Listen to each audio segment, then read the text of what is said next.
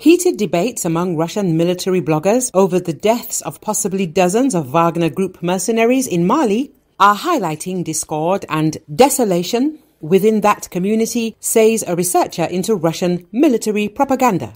The debates, prompted by a desert ambush last week in which a Wagner Group patrol was virtually wiped out, are appearing on a network of blogs known as the Z channels, according to Ivan Filipov, author of the All Quiet on the ZZZZ Western Front Telegram channel.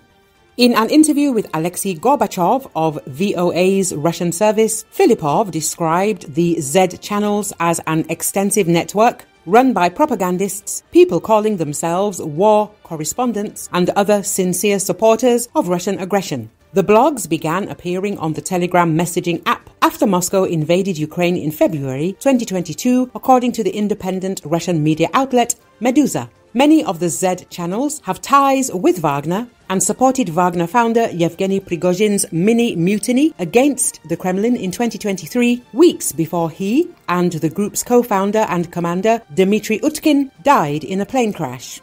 Shortly after Prigozhin's death, Russian President Vladimir Putin ordered the Defense Ministry to adopt Wagner troops, formalizing them as part of the military. Filipov said some of the Z authors have been highly critical of Wagner's new commanders, suggesting that bad decision-making led to its scouts in Mali being ambushed and killed. They estimated the number of Wagner personnel killed by Tuareg separatists at between 20 and 80, making it the group's worst single defeat in Africa. One of the largest military Z channels, Rybar, which has more than 1 million subscribers, writes that the Wagnerites neglected security measures and sent a detachment with 3 armored vehicles and several dozen people to a place where, according to their own words, there were more than 1,000 militants, Filipov said.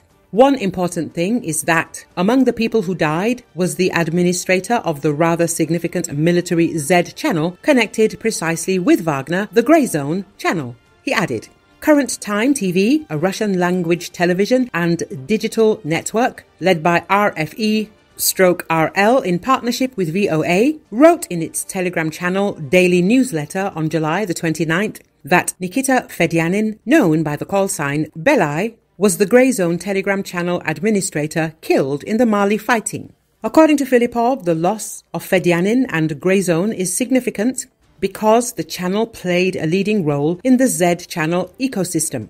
Filipov told VOA that many of those discussing the deaths of the Wagner fighters in Mali attribute the group's military debacle there to the new command. They say that the situation in Mali is connected with the fact that without Utkin, disarray and confusion began. The quality of command, the amount of money, the quality of equipment and many other things dropped sharply, Filipov said.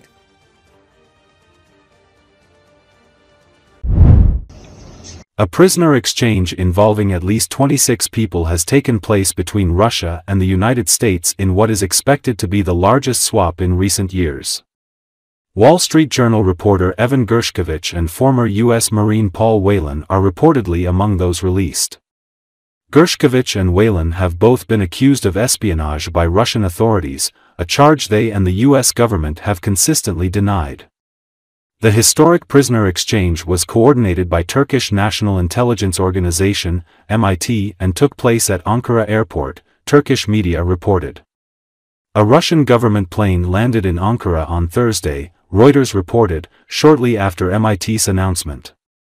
A video released by Turkish NTV channel showed one of 2 aircraft of the Special Flight Squad, Russia, Tu-204-300, which landed at Esenboga Airport in Turkey. CBS reported that among the released prisoners is Russian-American radio journalist Alsu Kermashiva, who was detained in June 2023 on charges of spreading false information about the Russian army. No government officials in Washington, Moscow, or elsewhere have confirmed the prisoner exchange yet.